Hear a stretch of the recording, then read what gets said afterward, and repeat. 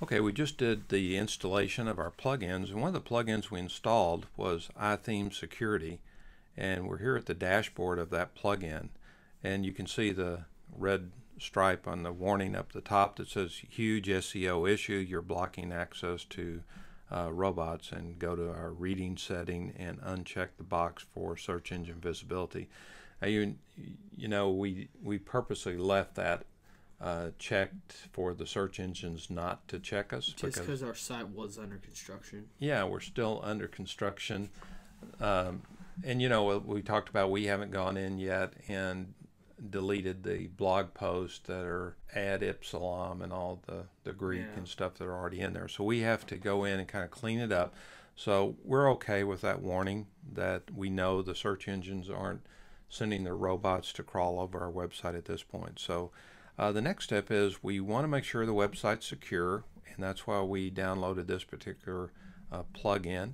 And there's a great video that we could watch here, and it'll go through and talk about how to really set up all the security issues. For the most part, the plugin comes ready to go, already pretty well set up, and there's not much else you have to do unless you want to fine tweak it.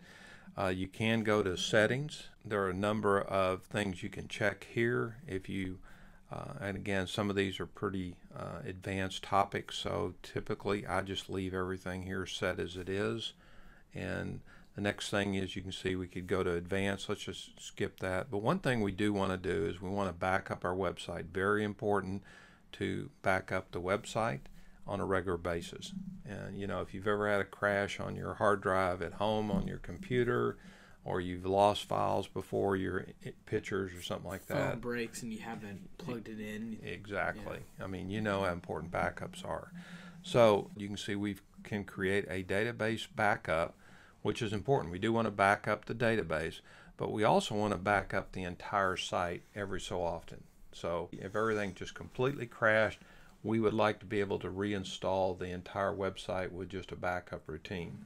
Now again, it's important to back up your database where your files are being stored, but that's just, you know, if we had a database issue, we could restore those database files. But if we had something go wrong with the entire site, we need to restore the entire website as well. Okay? All right.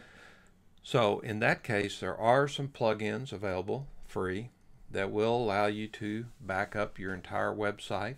But the iThemes Security plugin that we've just downloaded is part of the iThemes company, and I've always used BackupBuddy, which is part of the iThemes company, and so I like using BackupBuddy. I'm familiar with it. It just works well. Now, BackupBuddy is a paid plugin, so you do need to know that, and since I've already bought it for this year, let's go ahead and install BackupBuddy. Okay, let's go over to the iThemes website, and we're going to download the BackupBuddy plugin.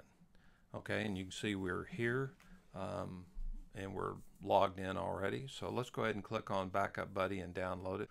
Okay, we've downloaded BackupBuddy and we're ready to install it in our plugin files. So let's go ahead and go Add New under Plugins. And again, what we're going to do is upload the plugin we just downloaded, and again it's in our download folder, so BackupBuddy is one you want, and go ahead and install now. Okay, let's go ahead and activate the plugin. Okay, you can see that the plugin has been activated, and we're ready now to go ahead and start our backup process. Now we need to set up our profile, so as we back up the files, we have a place that we're going to send them.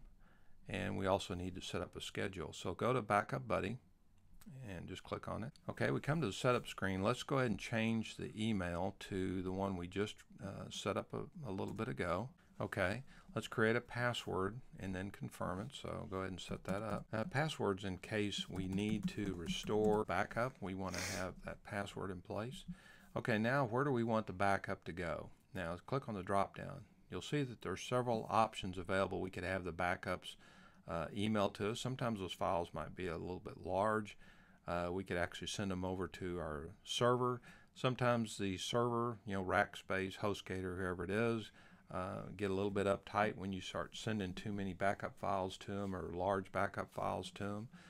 You could also put them in Dropbox. So if you got a free Dropbox account, we could set up the backups to go to Dropbox, and that's another option. In this case, since we have a license with BackupBuddy, they give us what's called stash, and as you can see, it's recommended.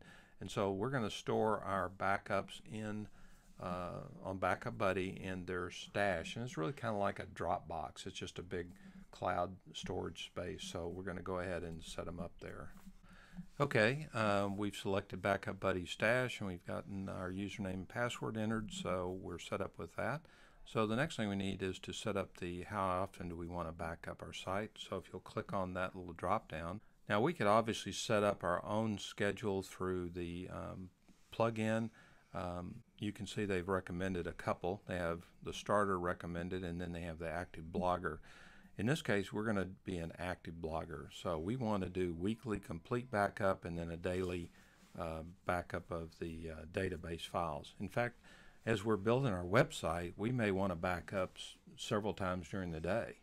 You know, it's like anything else you're doing. And if you do a lot of work for a few hours and you think there may be some issue might arise, you don't want to lose it. Yeah, you don't want to lose it. So we may be periodically during the day just hitting the backup file on BackupBuddy and doing a backup. So let's go ahead and save those settings. Okay, you can see that the program automatically ran a backup for us and did the backup and backed up the complete files, all the files and the database, and exported them to our destination. So we're good to go. Now again, if we wanted to, we could back up at any time. We just come back over here to BackupBuddy in our profile and select backup, and we would get the option, as you can see here, to either back up just the database or do a complete backup, and we would just obviously send them to the remote destination we've already selected. Right. And you can see here that the nice thing, BackupBuddy's given us a list here that it just backed up our files 5 minutes ago, and we did a complete backup. It shows how big the file was, and it also gives us a status report that the backup was good, and so we're good to go. All right? Cool.